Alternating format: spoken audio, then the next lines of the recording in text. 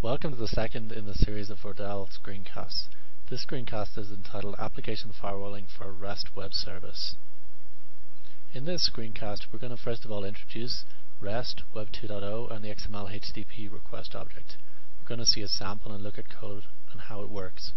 Then we're going to see how the Verdell XML gateway adds threat detection, SSL, certificate authentication and rate limiting to Web 2.0 websites. One way to look at Web 2.0 is to look at what came before. In Web 1.0, users filled out forms, pressed submit. This made a post or a get to a web server. There was a wait, and then a new web page was returned to the client. They would then see the new web page with the form results being shown to them. Web 2.0 is more dynamic. Websites feel more like applications. Flickr, MySpace, and others have code that runs on the web page, connects back to services, and returns dynamic data to the website user. The example we're going to look at is a stock lookup service here. The user types in information here, Microsoft stock symbol. They just press on the text there and they see the stock result come back. There's no wait while another page is coming. There's no wait to see the page loading. It's instant and very responsive. If we look at the source, we see how this works. It uses the XML HTTP request object there, sometimes called the XHR object. This runs in JavaScript. It connects back to a web service. Here you can see the web service it's calling back to is Apache Access Web Service. The XML HTTP request object calls back to this with JavaScript and it gets back XML. The XML contains a stock value. That's AJAX, asynchronous JavaScript and XML. In this case, using the XML HTTP request object with JavaScript to connect back to the service and then to pull the data back and then to use the information from the stock quote to pass as a parameter to the web service on the server side. The REST service that we're connecting to is one of the examples that comes with Apache Access. This is freely available. You can install it yourself. REST web services now are described in WSDL as of sub 1.2, and here you can see the request we're sending is to a service called getPrice. We can use this directly in the browser, type in getPrice, then our parameter, which is the stock symbol. We press that, we see the XML that comes back. This is the XML that's been pulled dynamically back to the browser by the JavaScript which we just saw using the XML HTTP request object. So you can see how Web 2.0 works. Now what we're going to do is put in place an XML gateway in front of the backend web services. This is going to provide SSL, authentication, threat scanning and rate limiting for those backend web services. Here's the Verdell Policy Studio, which is where we define the policies that are going to be used by the XML gateway. We're defining a path for that backend web service. We're saying that any traffic that comes into that web service from the browser is mapped onto this stock quote policy. Firstly, it does the routing to send the request back to Apache Access. So it connects back to the appropriate server and port. We're going to add in a validate query string filter here. It's going to look at the stock symbol that's been passed back from the XML HTTP request object. We're going to just, to start off with, make sure that it's alphabetic. What we're going to do then is check for the presence of certain attacks that could be present. A SQL-R attack is one that we're going to look at, and another which we're going to look at is an XPath attack.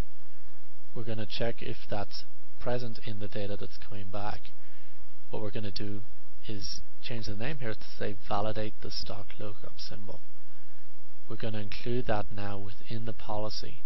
Once we've dragged it into the palette, you can see that we use a green line to link it in so it happens before the routing happens. We set that as a start. First thing we're going to do is ensure that the stock quote symbol that's been passed back from the XML HTTP request object is valid. If it's not valid, we're going to construct a message that goes back to the client. We're going to simply return back the word forbidden. This is what comes back if the message is not alphabetic, if it includes any of the two attacks that we've configured to look for.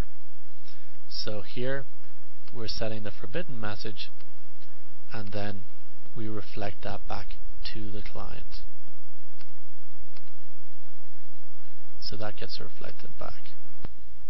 Now in the browser, we see that if an attacker types in the SQL injection attack and then they click on the text to look up the stock value, the forbidden message is what gets sent back. This is generated by the XML gateway when it sees the SQL injection attack. Next, what we're going to do is set up SSL.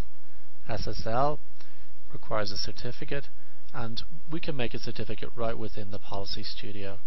Fordel's XML gateways give you the option of using a certificate that comes from a CA, such as VeriSign, or from your own corporate CA, or you can create, as in the case of this demo, a certificate right in the XML gateway itself. We're going to do that. We're going to create a certificate and just self-sign it for the purposes of this demo.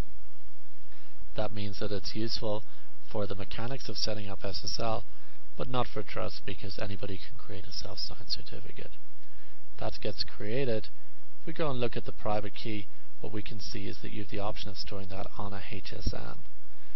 HSM is a hardware module that ships with Fordel's XML gateway appliances. We're going to give this an alias name so we can remember the certificate when we see it in the list of certificates. We press OK, that gets added. You can see our new REST certificate is right at the bottom there. We're going to use that to set up SSL on the gateway. We will go up to the gateway and we choose to add a new interface to it. It's a HTTPS interface for SSL. We have to choose various different parameters, including the certificate and the port. The port which we're going to choose is 8081, which is a port we know to be open on this particular gateway. We also are going to choose a certificate. We choose the certificate which we've just created. It's the REST SSL certificate. We choose that, we press OK, and that will then create the SSL interface on the XML gateway, and then the XML gateway will now be listening on the SSL channel. In order to see SSL in action, we go back to the browser, we type in our REST service, we go in using the machine name in this case, which has to be equal to the common name within the certificate, and we attempt to access the service now over SSL. We choose the port 8081 which we set up.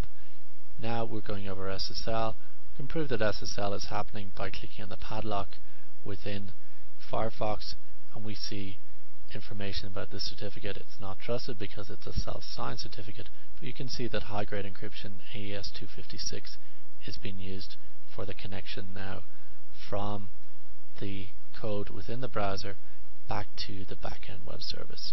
So that means our AJAX requests now are going over SSL. So we have SSL in place for the encryption. Of course, that's just one level of security. We also use the content filtering to make sure that the data that's going over that encrypted connection is also valid and does not contain any threats. What we're going to do next is add further functionality in SSL by enabling mutual authentication. What this means is that clients accessing our REST web service now must present a certificate. We're going to say that the certificate issuer for the trusted connection to the SSL service is our REST certificate that we just created. So that means that we're now going to create a client certificate rule within the policy to enforce SSL authentication. This means that anybody connecting now to our REST web service must present the client certificate. We add that at the top. That's the first thing we're checking, if the user has presented the client certificate. If not, then they will be blocked from accessing the web service.